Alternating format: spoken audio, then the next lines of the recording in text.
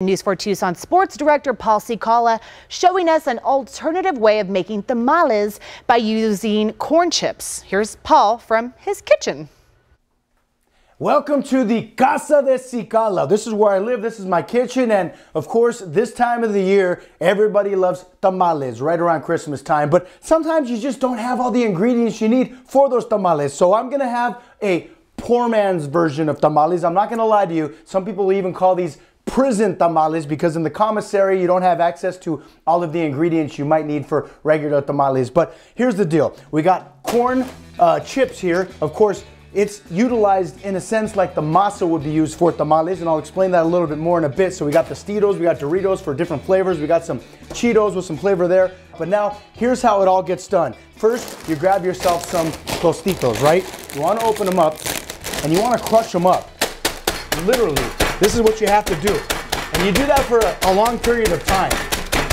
As we put that masa on hold, we're gonna go ahead and put all our ingredients in. So here I'm gonna go ahead and throw in all of this chicken that I got. It's just basic chicken that you buy in a can like this. And of course, we got a lot of mozzarella cheese, and I'm kind of just throwing them in and doing them as fast as I can just so you can get the picture. And of course, we have some sausage as well, just throwing that in. Also cut up a lot of onions, there we go. And then of course, we have some chiles. We have jalapenos. Throw them in. And of course, I washed my hands beforehand, so I'm gonna go ahead and mix things up the best I can here. And also just a little bit of spice. I'm gonna use some sriracha. Just throw some of that in there here. Now over here by the microwave, you wanna put this in for about 6 minutes. I have it at 555, so I'm gonna go ahead and start it right now. While the microwave is heating up many of the ingredients, now we'll utilize some hot water, fresh from the stove. So here we go. Right inside of the Doritos bag. You want to kind of move it around a little bit, get that in there. You really want to make it as fine as you can, if you will, kind of powdery.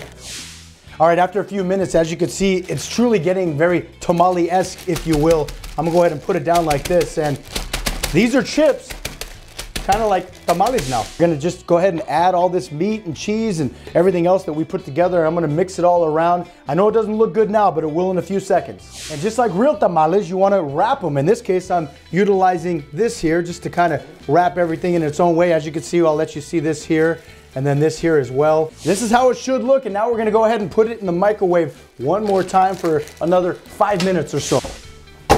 Once we took it out of the microwave again, here it is. Of course, the texture and everything looks just like a tamale. It is a tamale, but not in the traditional sense. Go ahead and taste it. Not bad. Of course, as mentioned, you can make this at home if you don't have all the ingredients you need. And as mentioned, I'm not gonna lie, they call these prison tamales as well. But hey, they're good for me, they're good for you, and try them sometime. I'm Paul Cicala reporting from my own kitchen, and happy holidays. Leave it up to Paul to make some prison tamales. Thank you for that. And today is for the weekend as we switch gears here. If you're looking